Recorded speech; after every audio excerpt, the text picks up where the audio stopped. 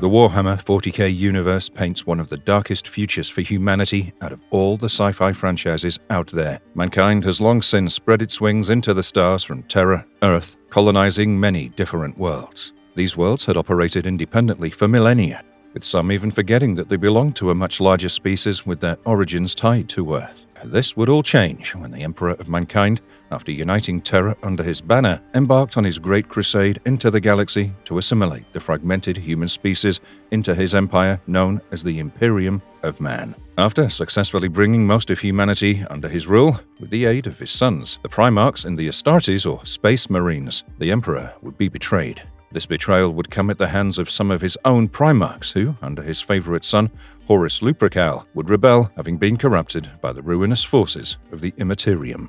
The Imperium, or the Warp as it's commonly known, was an alternate dimension filled with the energy of the collective consciousness of all the sentient beings in the universe. This place coexisted alongside the material world and was home to the insidious gods of chaos and their demonic minions, among other beings born from the various sentient consciousness that fuel this space. The Emperor of Mankind would be mortally wounded, even as the Loyalist forces would win the day through a Pyrrhic victory. The Loyalist forces would place the Emperor upon his golden throne in Terra, which was nothing but a glorified life support system. With most of the Primarchs either dead, lost, or corrupted, the High Lords of Terra would take up the reins of this mighty empire. The once proud and glorious Imperium would slowly devolve into a decaying machinery filled with superstition and bureaucracy. While once the Emperor chastised the now traitor Primarch Lorgar Aurelian and his legion, the World-Bearers, for treating the ruler of mankind as divinity, which led them to fall to chaos, the Imperium, after his fall, would ironically transform into a theocratic empire with him as the God Emperor of mankind.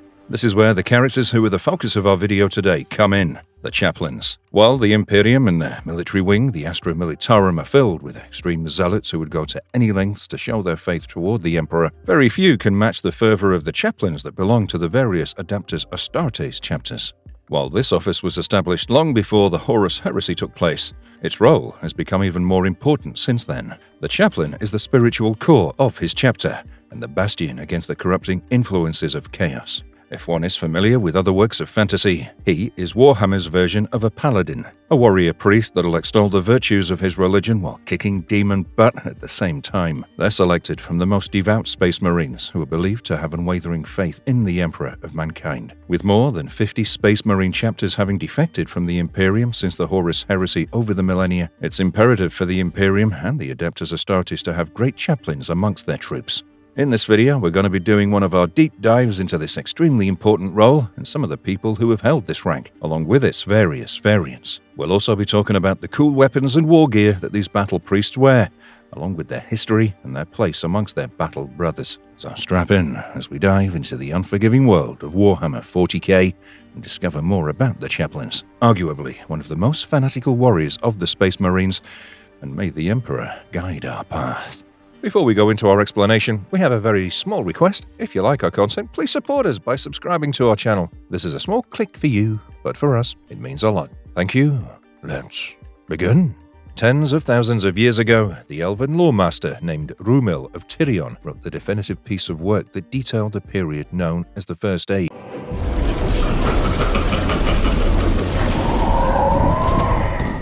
Who are the Chaplains in the Warhammer 40k universe? A brief history. During the 31st century, the Emperor of Mankind would convene a great war council on the planet of Nicaea. This was done primarily to address the growing concern about the use of psychic abilities and sorcery that the Imperium had begun to come across as the Great Crusade progressed. In the Warhammer 40k universe, those born with these psychic abilities are known as psykers, and they draw their power from the Imperium. They do this by either tapping directly into this vortex of energy or by making deals with the intelligent denizens that dwell within it. These psykers were often ignorant about the dangers of making deals with such unknown entities and delving into the warp posed to them and the world they lived in.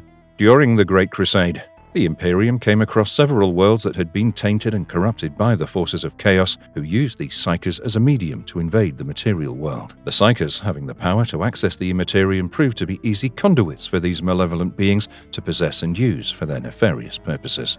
There were also instances where these psykers, drunk with power, had taken over the planets they lived in and essentially established cults to the ruinous powers. While the Emperor himself was the greatest psyker ever to exist, he viewed humanity as not yet advanced enough to control and deal with the powers and risks that having these abilities brought with it. Thanks to Magnus the Red, the Primarch of the Thousand Suns Legion of Space Marines who had inherited his father's, the Emperor's psychic abilities to the most significant degree, almost every Space Marine Legion had warriors known as librarians within their ranks. These librarians were not just mere record keepers of the deeds and history of the legions, but also Space Marine psychers who used their special abilities against the forces of the Imperium. Many legions of Space Marines by this time had integrated these librarians into their system and battle tactics, and used them extensively against their foes. There were two arguments being made at the Council of Nicaea. One for the use of psychic abilities, and the other against it. The likes of Sisters of Silence and Primarchs such as Mortarion and Leman Rus stood in staunch opposition, while the other side, that was for a more measured approach to its use, was led by Magnus the Red. The former group pointed out the numerous atrocities they'd encountered in various worlds, thanks to the Psykers and their dabbling with the forces of the Immaterium. Magnus, on the other hand, spoke with the charisma of a Primarch about the benefits of sorcery and psychic abilities to the Imperium. He made the case that sorcery was merely a tool that could be used for either good or evil, depending on the disposition of the individual wielding it. The Emperor is said to have listened in silence as all parties made their case. The Council of Nicaea was, however, as much a trial of Magnus as it was a gathering to decide the fate of sorcery. When evidence was brought in front of the Emperor about the depth to which Magnus had started delving into the use of sorcery by engaging the forces of the Immaterium, the Emperor was wrathful. Long ago, he shared with Magnus the secrets of the warp and the entities that dwelt within them, as well as their dangers to humanity. The Emperor had done so, trusting Magnus with these secrets over all his other sons, including his chosen and favorite, Horus. He therefore felt betrayed by Magnus and made a decision that would have far larger ramifications for the future of the Imperium than anyone anticipated. The Emperor decreed that all psychers, including the librarians of the Adeptus Astartes, were to be banned and outlawed. Other than the state-sanctioned astronomers and navigators, which were closely controlled by the Imperium, the librarians had to rejoin their battle brothers as normal Space Marines. This rule stood for well over 10,000 years, up until the Horus Heresy, when everyone realized that librarians were needed to combat the forces of chaos. Anticipating that some of the Primarchs would not adhere to this ruling because, for many of them, their legion's battle strategies heavily relied on the librarians, Malcador, the Sigillite, who was the right-hand man of the Emperor, proposed the introduction of the Chaplains. He drew on this idea from Lorgar Aurelian and his Word-Bearer Legion. The Chaplains selected would be the most fervent and devout Space Marines who held an unwavering allegiance to the Emperor and the Primarchs, along with the unique beliefs of their own legions and later chapters. They were meant to uphold the tenets of the Imperial truth, tend to the spiritual needs of the Space Marines, and maintain the Legion's dedication and faith in the Emperor. Their primary purpose, at least during their inception, was to ensure that the rule on the ban of Psycho was enforced in all the legions of the Space Marines at the time. Lorgar Aurelian, whose legion was the first to extol the Emperor as a divinity for humanity to worship, already had chaplains within their ranks. To ease the transition of the legions through the abolishment of the office of the librarian to the introduction of the chaplain, the Primarch offered his own chaplains to serve under these various legions. The word-bearers had, however, all fallen to chaos secretly after they were humiliated by the Emperor for not following the atheist doctrines of the Imperial truth and establishing churches in the name of the ruler of mankind. The events of the Council of Nicaea were, therefore, watched by the fallen Primarch with much bemusement and irony, and it allowed him to infiltrate the various legions of his brothers in an attempt to corrupt them. He would indeed succeed, and the chaplain Erebus of the word-bearers that had been assigned to the sons of Horus would successfully twist and corrupt Horus Lupercal, leading to the most tragic and infamous event in the history of the Imperium, called the Horus Heresy. This event would see the Emperor turned into a living corpse, with more than half of the Primarchs and their legions defecting to chaos. The remaining Primarchs would be either dead, comatose, or lost, leaving the Imperium on the brink of destruction, from which it's hardly recovered till its present day. This was the origin of the Chaplains, and though they exist even now in all Space Marine chapters, their roles have been somewhat altered due to the lifting of bans on all combat psychers within the Adeptus Astartes since the heresy. What's the role of a chaplain within the chapter and in battle? The importance of chaplains within a Space Marine chapter only lies below that of the Primarch and a chapter master, both of whom are responsible for the functioning of the chapter as a whole. The chaplains are meant to address the spiritual needs of their battle brothers. Their job is to aid the chapter master in keeping up the morale and integrity of the chapter. It's also their job to pray and do the necessary rituals that the chapter they belong to believes in, and they function essentially as priests in this regard.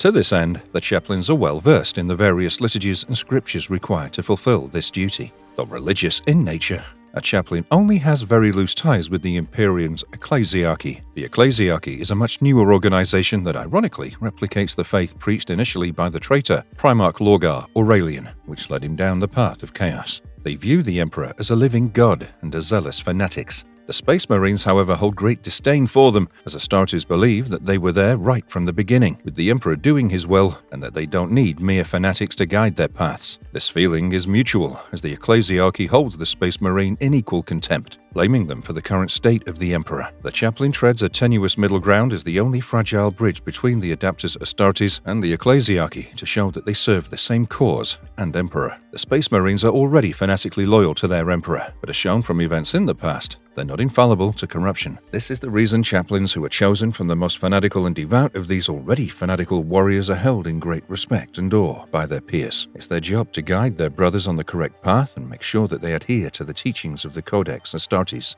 Thanks to the chaplains, the Space Marine chapters breathe easy knowing that the corrupting influence of chaos is kept at bay from them. One of their primary duties is the indoctrination of the neophytes, or rookie Space Marines, into the chapter's way of functioning and belief. These neophytes will eventually rise to the rank of a fully fledged battle brother of the chapter and carry on the tradition and legacy. This point alone can't overstate how important a chaplain is to the existence and well-being of a chapter. During the trial to become a Space Marine, it's the chaplains who inculcate the culture and values of the chapters within these new aspirants. They're also responsible for weeding out the spiritually weak or the ones lacking in faith to become Astartes and serve the Emperor. Meeting the spiritual needs of an entire chapter, along with guiding fledgling super soldiers down the right path, is no easy task. As such, the chaplains have an important role to play in the Adeptus Astartes chapter and the Imperium as a whole. Their roles are, however, not limited to being mere priests or the spiritual pillars for their chapters, as they are, at the end of the day, still Space Marines. This means they're capable of putting a bolter or cleaving through the flesh with a chainsword of any Xenos, heretic, or mutant that stands in their way of delivering the Emperor's divine justice. If one's looking for one of these warrior priests in battle, then one must turn to where the fighting is at its fiercest, for there one will see the chaplain in all his glory. The chaplains can be seen reciting the various scriptures of the chapter's faith as if in a religious frenzy, even as they smite the enemies of humanity into a bloody mess. They can also be seen administering aid to their wounded and offering prayers to the deceased in the midst of the chaos and fighting that surrounds them.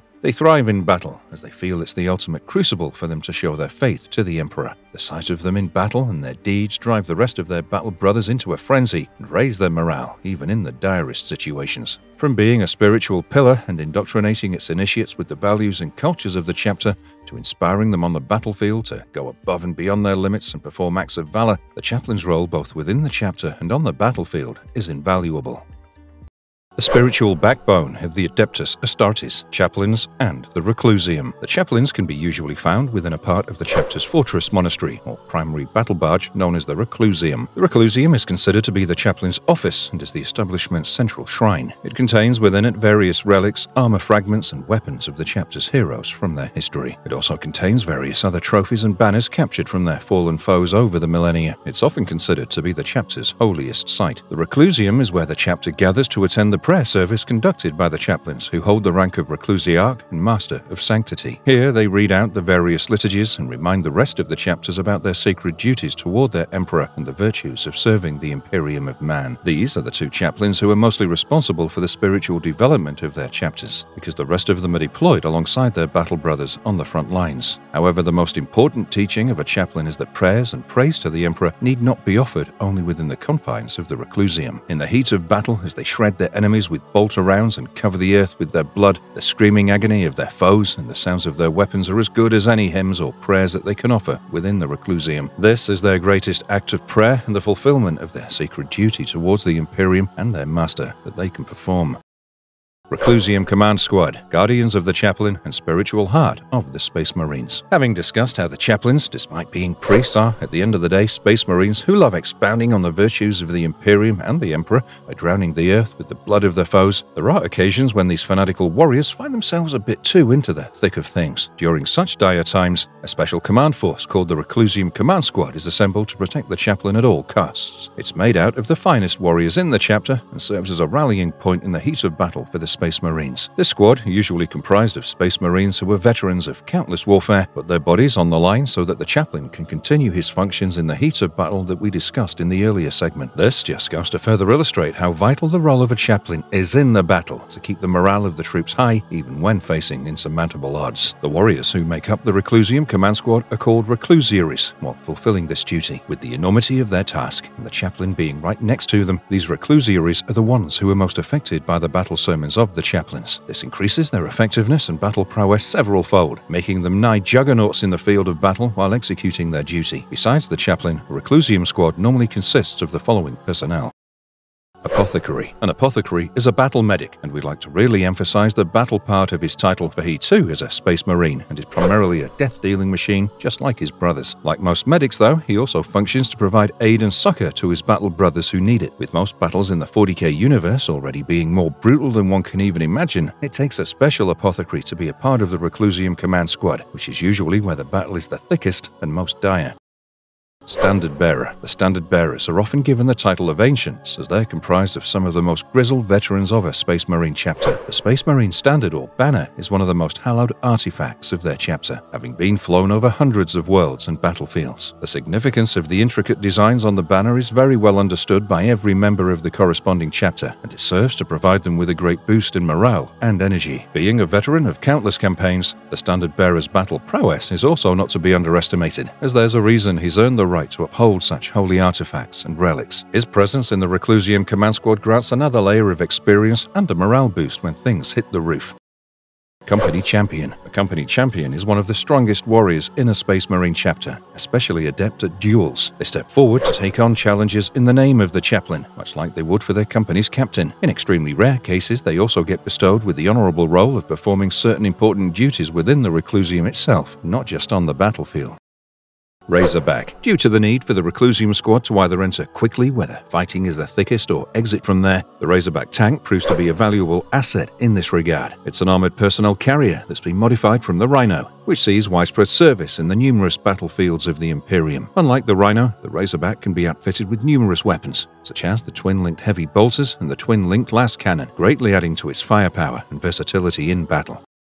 Formidable armor and iconic appearance of the Chaplains. The Chaplain has perhaps one of the most distinct and iconic looks out of all the units in a Space Marine chapter. They wear their iconic Space Marine helmets with a death mask that looks like a skull, and though they may vary in design depending on the chapter and the artificer who's crafted it, their intent and function are the same. They're meant to symbolize the Emperor's sacrifice to protect humanity by shedding his mortal coil and ascending as a divine being in the Imperium. The skull is, in fact, a very dominant motif of a Chaplain's armor, as it's seen on all the various parts of their armor. The chest piece of the armor is also sometimes cast in the visage of a skull. It also appears as an insignia on the shoulders of their armor. Despite this modification, the armor that the Chaplains wear is just a slight variation of the standard issue power armor for all Astartes. They're normally issued variants of the Mark 6, Mark 7, Mark 8, and even the newer Mark 10 power armor. Their armors are painted entirely black and adorned by icons of battle and death. They look less like priests and more like angels of death. A novice Chaplain might have his helmet, right shoulders, and right arm of his armor painted black. Adorned in all black, the Chaplain quickly draws the attention of both friends and foes to them in the thick of battle, thus making it easier for them to execute their duties. They're also carrying a relic from their Primarch, or one of their greatest heroes, on them, and it's believed that doing so grants the Chaplain some of the immense might of the hero the relic belongs to. Chaplains of the Death Guard are also known for wearing various Xenos artifacts, such as skulls, bones, and tan skins of their fallen foes, which are adorned with hateful remembrance and liturgy. The Chaplains also carry one of the treasured Rosarius, which is gifted to them by the ecclesiarchy to symbolize their unity of faith despite their many differences. It's normally worn as an amulet around their neck or as a gorget. The most common form of these Rosarius is that of a crux terminatus, which appears as a Gothic cross embellished with precious stones and metals. It is, however, no ordinary trinket, as the Rosarius is capable of producing a powerful protective conversion field that renders all attacks, both physical and psychic, useless against its wielder. It provides the Chaplains with an additional layer of protection against anything that manages messages to penetrate their mighty defenses, making them literal juggernauts. They're also adorned with purity seals and other tokens of faith to ward against the evils that they face in battle. The chaplains also wield a powerful staff, or mace, that doubles both as a symbol of their position and a weapon. This is called a Crozius Arcanum and is surrounded by a powerful energy field, making it a devastating melee weapon in combat, giving it the properties of a power weapon. This is thanks to a powerful energy field generating device incorporated within the shaft of the Crozius. It's either shaped in the form of a staff or a mace, with dual aquila of the Imperium, or the skull, representing the Emperor's sacrifice for mankind on its top end. It's not, however, unusual to see the iconography of these weapons change according to the chapter to which these chaplains belong. The Salamander chaplains might have the head of a dragon on their Crozius, while Ultramarine chaplains might have the head of a Tyrannid. The chaplain cuts a fearsome figure in the heat of battle, taking the appearance of the visual representation of the Emperor's wrath and mercy,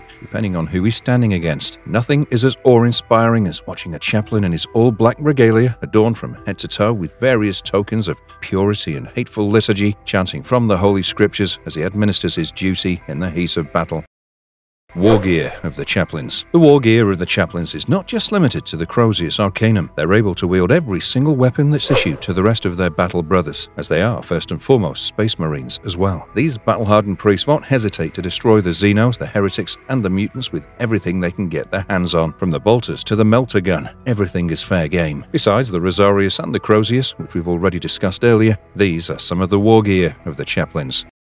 Bolters. The bolter, or bolt gun, is one of the most iconic pieces of war gear that an Astartes carries with them. It's a very powerful anti-personnel firearm capable of firing explosive bolts that can penetrate even the strongest armor and shred their foes to pieces. This weapon comes in two different variants: the bolt pistol, which is a standard issue sidearm, and the heavy bolter, which is normally attached to vehicles.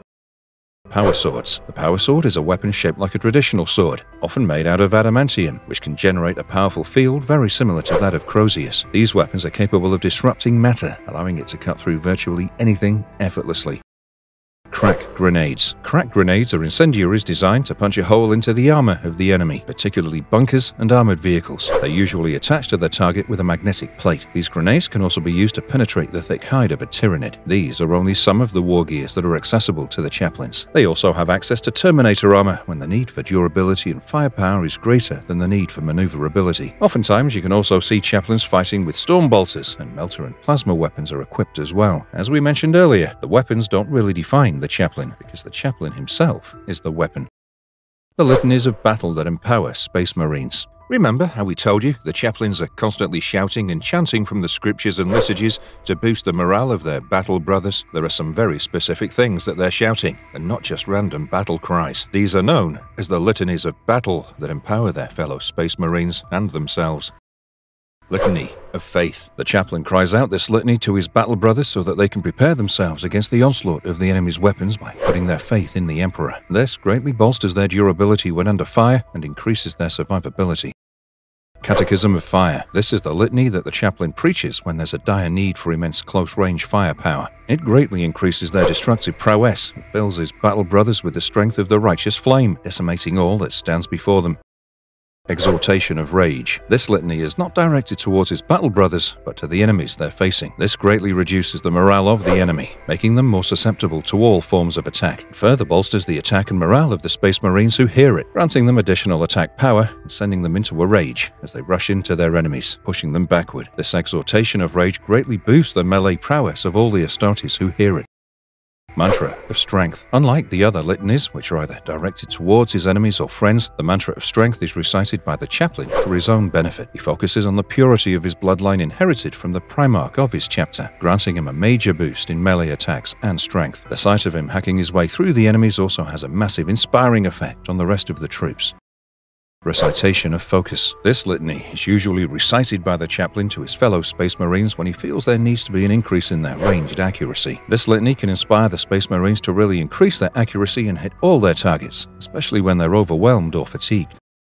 Canticles of Hate. The chaplain roars in hatred towards the enemies of the Imperium as he leads his battle brothers onwards to destroy their foes. Very similar to the exhortation of rage in its effects, this litany is used to push the Space Marines to their limits, extracting every iota of strength and zeal from them. This is usually used either when the situation is too desperate or when the battle is close to being won. Either way, it provides a major boost to the Emperor's troops, and unlike the exhortation of rage that affected mostly melee combat, the Canticles of Hate boost the overall prowess of the Space Marines.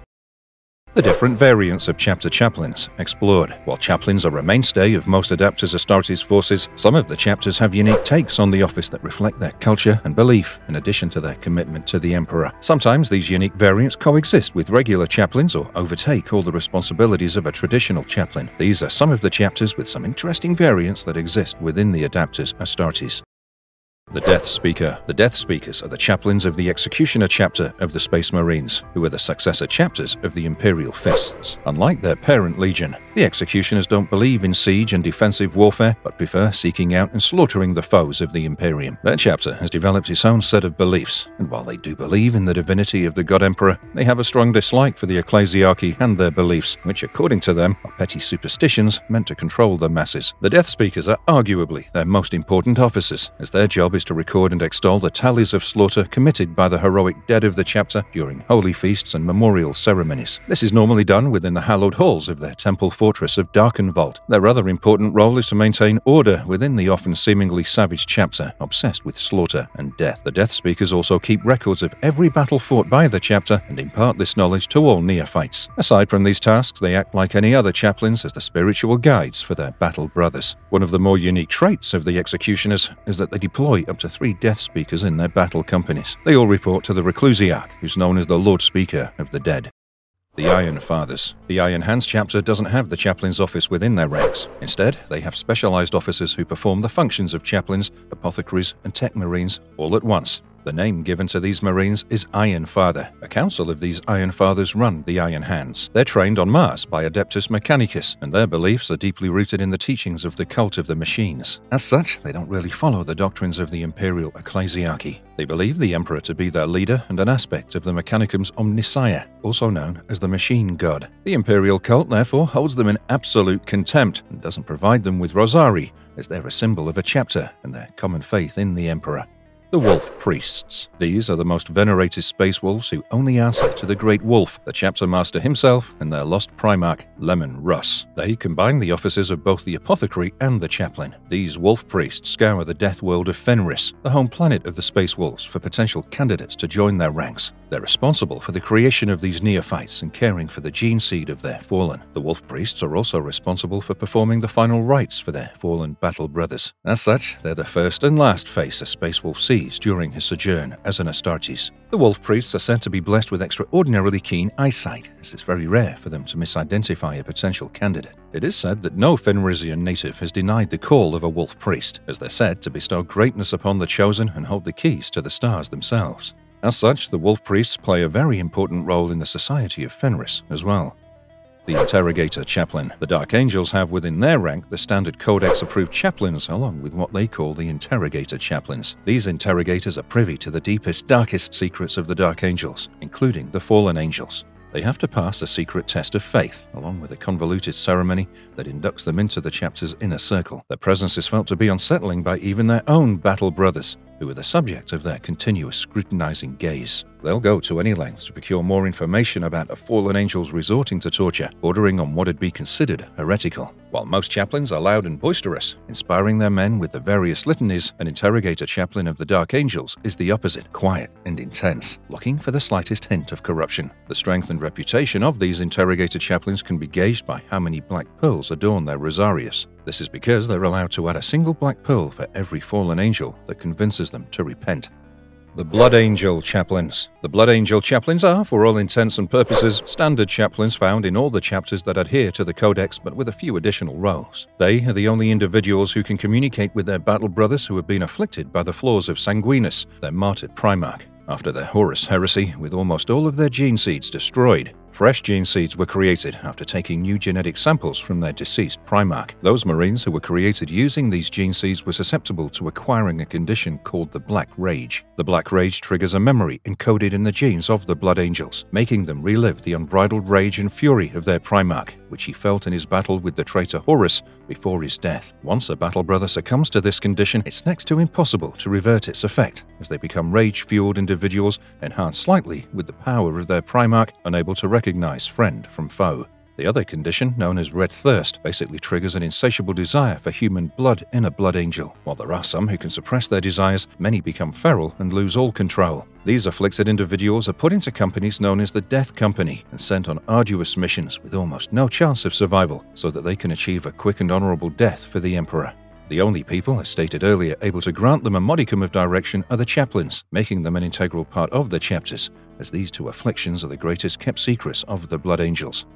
The Dark Apostles. These are the original Chaplains of the Imperium whom Malcador the Sigillite used as a template to create the office of the Chaplains. Now fallen to chaos, they serve the same function as their loyalist counterparts, but their worship is directed towards the ruinous powers. These fallen Chaplains are now known as Dark Apostles. After their Primarch Lorgar's disappearance, these Dark Apostles hold the most extraordinary power and influence within their chapter. They're often seen preaching their propaganda fanatically against the Imperium and the Emperor. The Dark Gods have granted these apostles various abilities, including the ability to summon daemons. They too wield the Crozius Arcanum, although just like them, it's been twisted and corrupted, and is now called an accursed Crozius. The role of Deathwatch Chaplains explored. We've discussed all there is to know about Chaplains and the various versions of them that exist within the chapters of the Space Marines. The role of a Deathwatch Chaplain involves a number of challenges that the Chaplains or their counterparts don't have to face. For starters, the Deathwatch is part of the Inquisition's Ordo Xenos wing, tasked with protecting the Imperium from the horrors of alien threats such as Tyranids, Dark Eldar, Orca, and Necrons. They're comprised of veteran warriors from every possible loyalist chapter out there. As such, working together with coordination and putting aside old rivalries and beliefs can prove challenging. What's even more challenging is as a chaplain to be the spiritual and moral authority of these disjointed Space Marines. Also, during their missions, the Deathwatch warriors bear witness to some of the most horrific Xenos-related things that can break even the strongest of minds. A Death Guard chaplain must be well versed enough to know what to recite to his battle brothers in the face of such unspeakable horrors so they can regain their sanity and morale. Most chaplains don't qualify to become Death Guard chaplains, as they have very narrow-minded views regarding their beliefs. It's what makes the chaplains such beacons of spirituality and direction within their respective chapters. As a Death Guard chaplain, one must be able to accept and cater to a myriad of beliefs, along with being able to take in some painful secrets and truths that border at being heretical. He must know the ritual, customs, and rites of every Astartes legion and chapter to have ever existed, so that he can administer to his battle brothers precisely according to their needs. This is no ordinary task, as some chaplains spend their entire lifetime learning the history, customs, and culture of a single chapter to which they belong. Getting appointed into the Death Guard is considered a great honor among the Astartes. Therefore, one can only imagine the honor that Death Guard chaplain is held to. He has to be flexible and, at the same time, unbreakable, being able to cater to the spiritual needs of his diverse chapter. How does one become a chaplain? Other than the fact that they're chosen from the Astartes that show the most unshakable faith in the Emperor and strength of character, we've also discussed a number of things about the chaplains. We've spoken about their great duties, their war gear, variants, and even their history and origin, but we've yet to talk about the process that one actually has to go through to become a chaplain of a Space Marine chapter. For a Space Marine to be even considered for the office of a chaplain, he must have earned a number of merit and devout badges. For the first step, an aspiring Astartes is chosen to be a novice or an initiate to the current chaplain of his company. He's then expected to aid the chaplain in performing his duties both on and off the battlefield. During this period, the novice is expected to become well versed in the liturgies of the chapter under the guidance of his mentor. When the post of a chaplain becomes vacant for whatever reason, the most promising of these initiates are sent into a small cell called the Solitarium within the chapter's fortress monastery. There, they must remain in seclusion, meditating and fasting for a given time, which is unknown to them. During this time, if things progress smoothly, the Reclusiarch and the Master of Sanctity prepare his investiture ceremony. When the preparations are complete, he's beckoned from his solitary confinement, given his symbols of office, and presented in front of the entire chapter to the company who will be under his guidance. The new chaplain then takes on the name of the one he's replacing. When a chaplain falls in battle, a formal ceremony, like the one mentioned, has to be put on halt.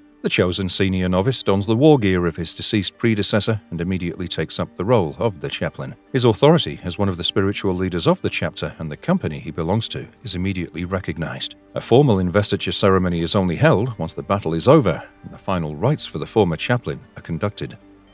Notable chaplains and their roles. The Imperium has existed for thousands of millennia by now, and as such there's been enough time for several heroes of note to rise from within its rank. It's therefore not surprising that there's a number of chaplains who have left their mark upon their various chapters and the Imperium of Man. These are the names of some of the most notable chaplains and their roles.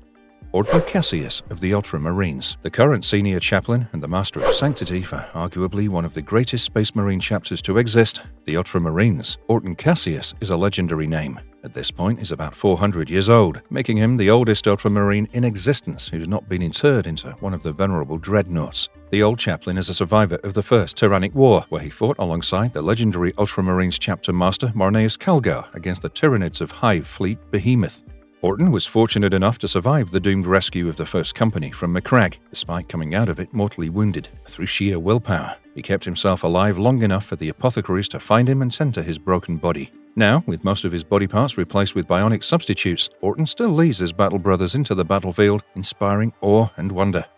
Asmodai of the Dark Angels. This legendary chaplain belongs to the Interrogator Chaplain Order within the Dark Angels. Even amongst the intense individuals that hold this rank, Asmodai has earned a distinctly fierce reputation. He's considered their greatest interrogator, despite having only been able to make 2 fallen angels repent to date. It's stated that his quarry often kills themselves rather than be captured by him, which is only a matter of time once this chaplain sets his mind towards someone. This could be the reason behind his low count with regard to the fallen angels. Currently, he's undergone the brutal procedure to become a Primaris Marine. Asmodai's single-minded obsession is a thing to be feared by his enemies, and he'll go to any length to add another Black Pearl to his Rosarius.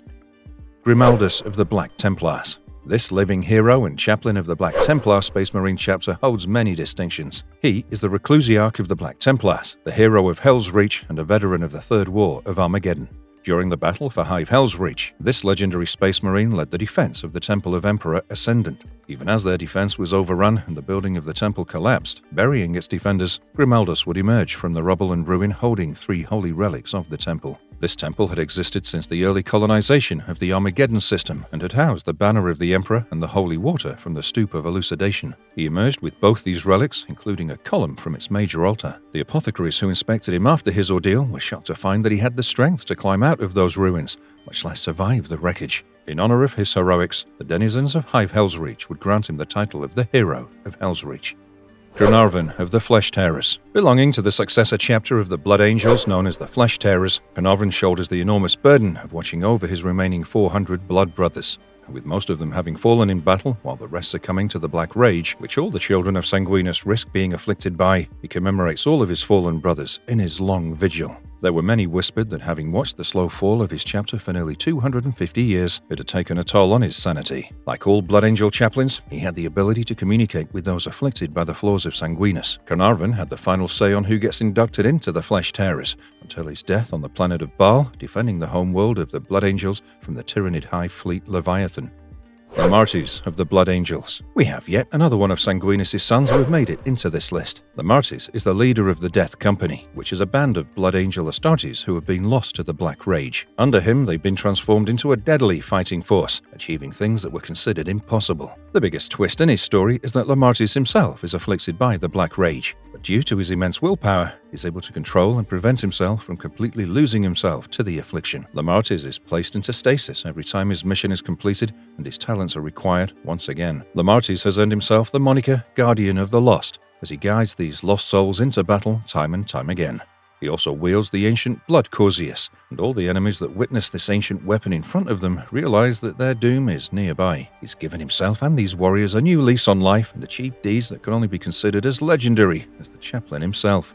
Ulrich, the Slayer of the Space Wolf. Ulrich is yet another supremely long-lived space marine who's held the position of the Wolf High Priest for more than 800 years. He's the oldest space wolf in existence, besides the chapter master Logan Grimnar, who's reigned for well over 500 years. To put things into perspective, Ulrich is old enough to remember Logan as a young initiate who showed a lot of promise for the future. He's considered the guardian of the Space Wolves and is referred to as Grandfather Lupus by his younger battle brothers. This ancient warrior is one of the oldest warriors in the Imperium to still function without being interred into a dreadnought.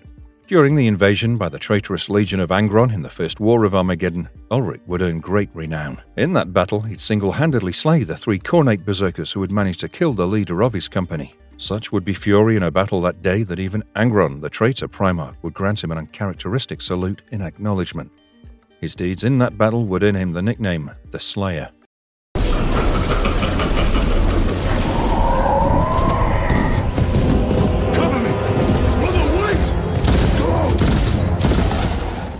Marvelous verdict.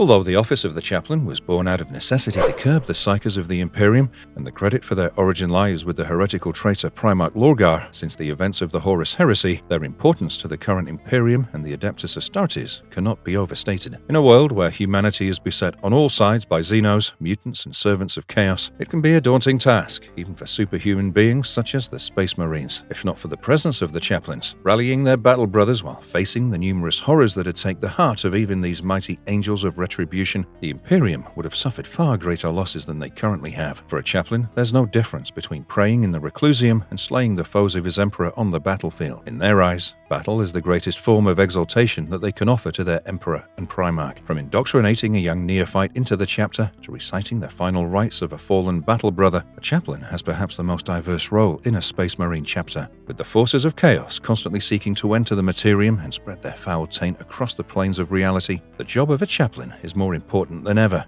as it's to make sure that the spiritual integrity of their chapter remains intact. It's their job to see that the dark whispers of the gods of chaos don't find their way into the ears of the Astartes under their charge, which would inevitably lead to the destruction of their entire chapter.